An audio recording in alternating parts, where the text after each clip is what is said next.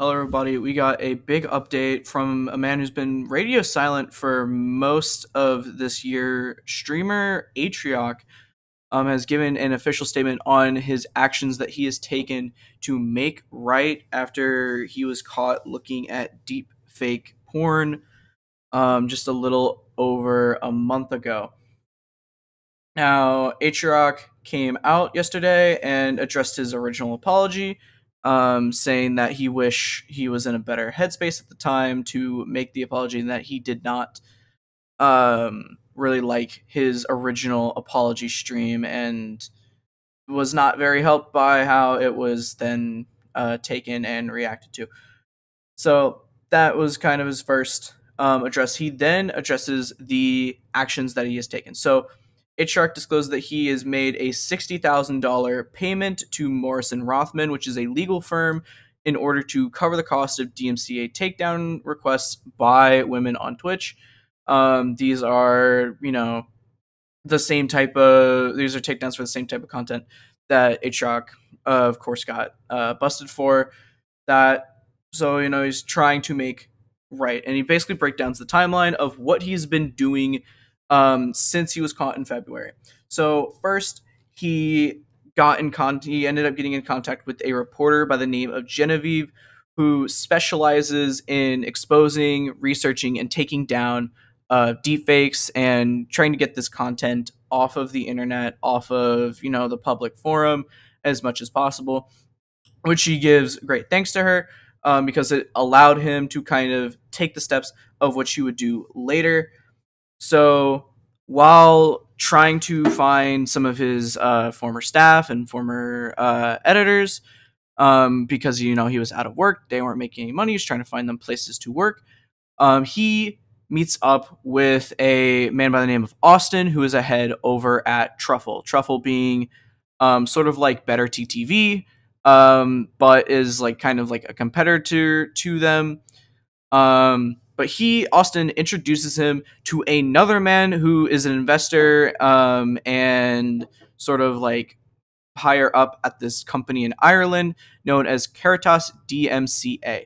The man in question being Dan Purcell. I'm not going to get into a deep dive into the actual like technology and stuff behind what Caritas does. If you want to see that, I can do a video. Just let me know in the comments, and I'll do some research into it, look it up, make a video on it.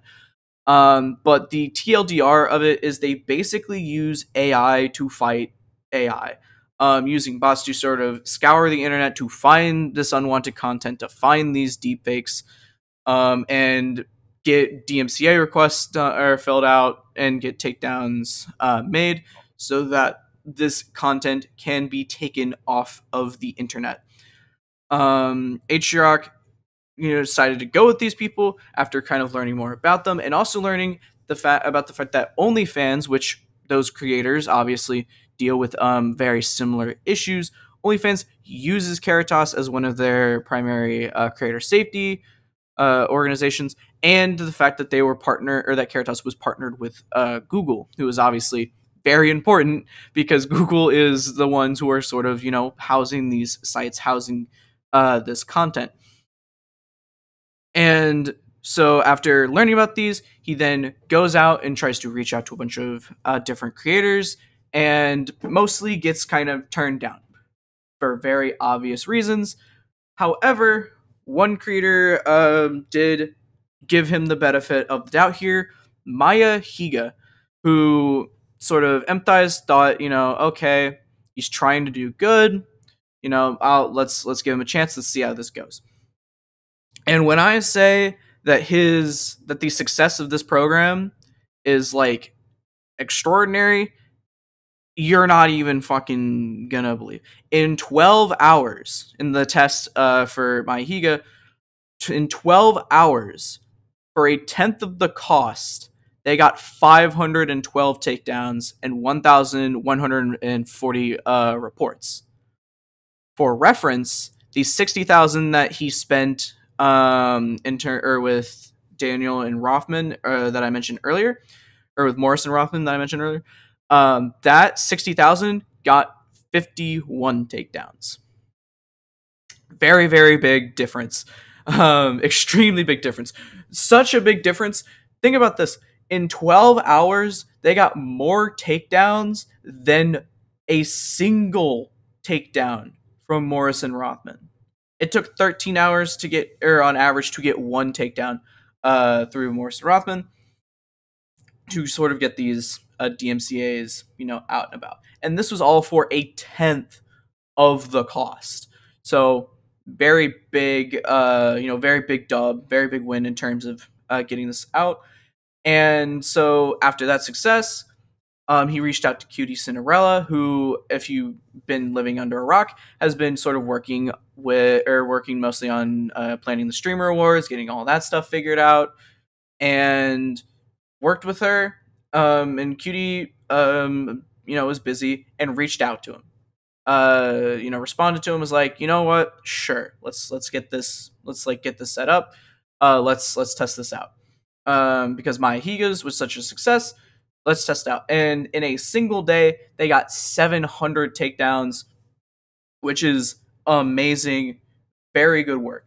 And Atrioc mentioned and went on and said how he was continuing to continuing to try and make the rights on his wrong. He is trying to do good, trying to fix the issue as best as he possibly can, even in spite of how fiscally draining this kind of is on his current financial situation, with him not making any money from YouTube or Twitch because he's just not been streaming on Twitch, which directly impacts both parts of the business. So with that, he said that because of the success he's gotten, about 19 fellow or 19 other female creators who will also sort of be in the testing, getting this thing done, seeing if this is more effective, and get the content that was not very good taken off the internet and delisted from Google, which she says will, quote, create friction, end quote, in finding these sites as much as humanly possible, since it's unfortunate because of the internet, that this will basically kind of just be a thing that unfortunately is a thing that we have to more or less deal with. So where do we go kind of moving forward with Atrioc? He has said that he will continue to work on trying to combat deepfakes, especially in the areas of technology, research, and coverage, in order to sort of pressure some legislature to make a push to action, which is how we can get a more definitive push and censorship on deepfake and get that stuff taken off the internet, because that's not not something that can be done.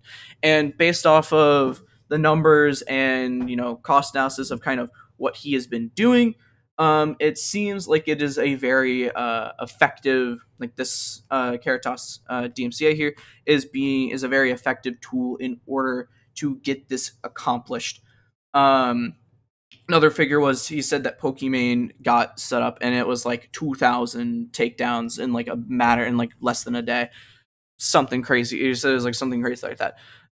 So it does seem like Atrioc is making a sort of good push, which is always nice to see. I, in my last video, said, if he continues to kind of do this stuff, it will prove how a genuine he is about his apology, and it will be a net benefit for everyone. And it's good that he is he's making right on the promises that he made, to his viewers, to the internet, to get this content removed and to try and repair some of the damage that has been caused, more or less. He then finishes before the internet problems, which kind of plagued most of his update stream that he did. That some of the leftover money that was from Morrison Rothman, that he is taking some of that and going after now some of this content that is more pervasive on Reddit, which is a way bigger, way more complex issue, to try and sift through, going through and getting these takedowns on that site. So that seems to be like that will, along with getting more creators signed up with Caritas DMCA, trying to get them like all sorted and settled. Trying to get specific actions taken on Reddit seems to be the next play. There was no update on whether he would be doing any like content in the future, um, or any of that. In case you were curious, he just kind of came in, did an update, thanked a couple people for extending the olive branch to try and help him make right on what he did. So yeah, that's basically the story here. Um, you know, salutes to you. Have a good one. I will see you in the next video.